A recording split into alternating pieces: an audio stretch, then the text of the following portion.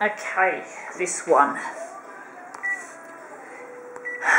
Let's see how this one goes. Oh, it's an A5 in length and just under an A6 in width, if I'm correct. We'll find out. So we're just going to rattle through here.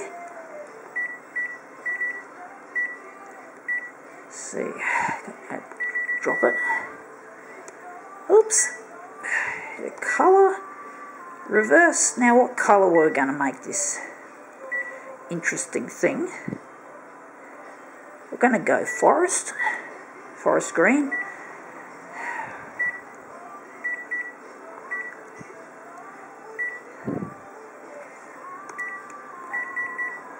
Okay, I think we're going to go green. Maybe not all the way green. And the sharpness, we're just going to do that as usual.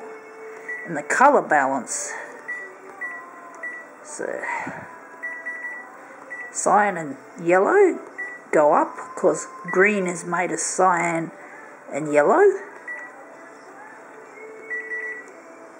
Okay, let's see how this goes. We're just going to go and enlarge it. We'll just check it out. But anyway,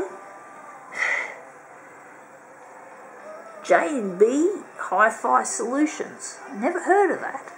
I just found it on the ground, not far from a JB Hi-Fi. So we're just going to put that on the glass. Okay. Let's see how this goes. Now, I didn't look, but just as I thought, it's smaller than an A6. And I can't see it very well from here, but it's the length of an A5. So we're just going to put it on the glass.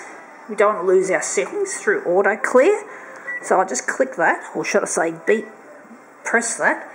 And we nearly forgot, we're going to enlarge. We're going to go 114% for 141.4% correction for the X, and for the Y, we're going to do our usual trick, and that is 200%.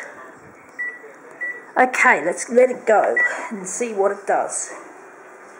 So it's going to be stretched vertically. It's going to look, the people are probably going to look a little bit slender. A little bit taller, you could say. Let's see how this one goes. It's taking a bit of time, of course.